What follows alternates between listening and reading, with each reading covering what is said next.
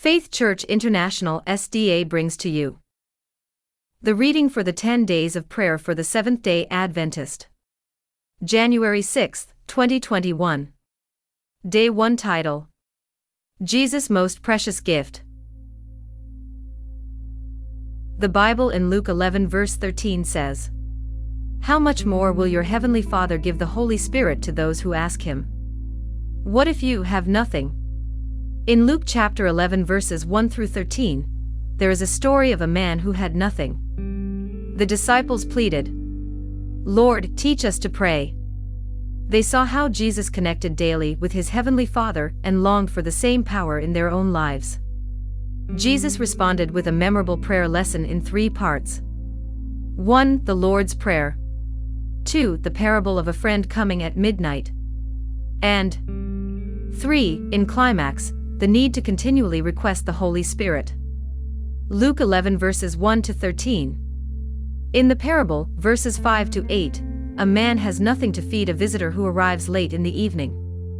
The man hurries to his neighbor and asks for bread to feed the visitor, explaining, "I have nothing." He continues asking until at last he receives bread to share with his guest. In this story we see that we have to come to Jesus in order to have something to share with others. When we want to pass on the bread of life, we often realize that we have nothing to give. Then Jesus links the problem in this parable, "I have nothing," with our need to request the Holy Spirit. "So I say to you, ask, and it will be given to you."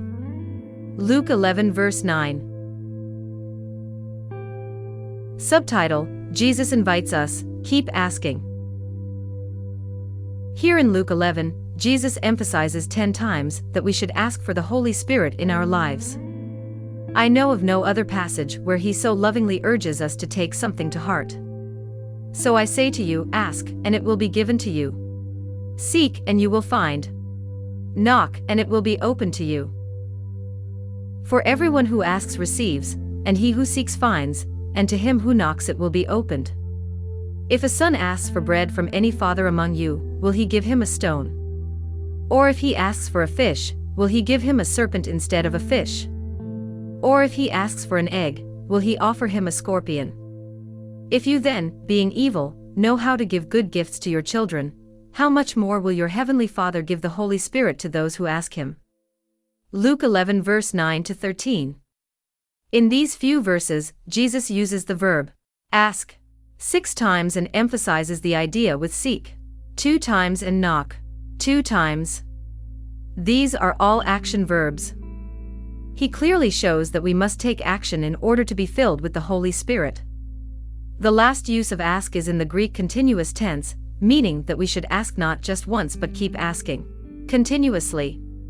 Clearly, Jesus wants to awaken our desire for the Holy Spirit with this heartfelt invitation. He knows we are missing something crucial if we don't continually ask for the rich blessings of the Holy Spirit. In Christ's Object Lessons we read, God does not say, "Ask once, and you shall receive." He bids us ask. Unwearyingly persist in prayer. The persistent asking brings the petitioner into a more earnest attitude, and gives him an increased desire to receive the things for which he asks. Page 145. And consider for a moment, why did Jesus Himself spend so much time in daily prayer? Ellen White explains, morning by morning He communicated with His Father in heaven, receiving from Him daily a fresh baptism of the Holy Spirit. Signs of the Times, November 21, 1895. Indeed, Jesus was our example in this. Ask yourself, if Jesus needed a daily refreshing from the Holy Spirit, then how much more important is it for me? Testimony and challenge from a church member. For the past 2 years I have been praying daily for the outpouring of the Holy Spirit in my life. My walk with God has been unbelievable.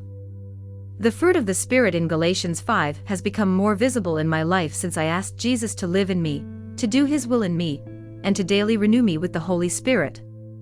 I have greater joy in reading the Bible and sharing Christ with others, and I have a strong desire to pray for others. Furthermore, my lifestyle has changed dramatically. I challenge you to pray daily to be filled with the Holy Spirit for 6 weeks, and see what happens. Subtitle: Praying God's Word. Why don't we have more answers to prayer? Yet you do not have because you do not ask. You ask and do not receive, because you ask amiss, that you may spend it on your pleasures. James chapter 4 verse 2 and 3. Dear Heavenly Father, please forgive us for neglecting to ask continually for the Holy Spirit. Thank you that if we confess our sins, you are faithful to forgive them. Our request shows how much we value God's offer. If you then, being evil, know how to give good gifts to your children, how much more will your Heavenly Father give the Holy Spirit to those who ask Him? Luke 11 verse 13. Dear Father, thank you for promising to give us the Holy Spirit. We ask for the outpouring of the Holy Spirit now, and we thank you for answering. Teach us to rely on this promise. God wants to give us life in abundance.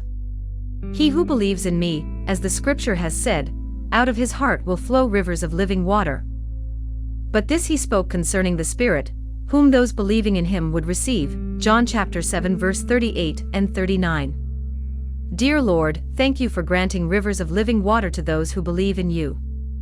Please help us to live in daily, continual surrender to Christ, so that you can fulfill this promise in our lives. Subtitle: More Prayer Suggestions. Thanks and praise. Give thanks for specific blessings and praise God for His goodness. Confession. Take a few minutes for private confession and thank God for His forgiveness. Guidance. Ask God to grant wisdom for current challenges and decisions. Our church. Ask God to bless the efforts of our local, regional, and world church. Local requests. Pray for current needs of church members, family, and neighbors. Listen and respond. Take time to listen for God's voice and respond in praise or song. Song suggestions. SDA Hymnal. Spirit of the Living God, number 672. Sweet, Sweet Spirit, number 262. Fill My Cup, Lord, number 493. Sweet Hour of Prayer, number 478. Come, Holy Spirit, number 269.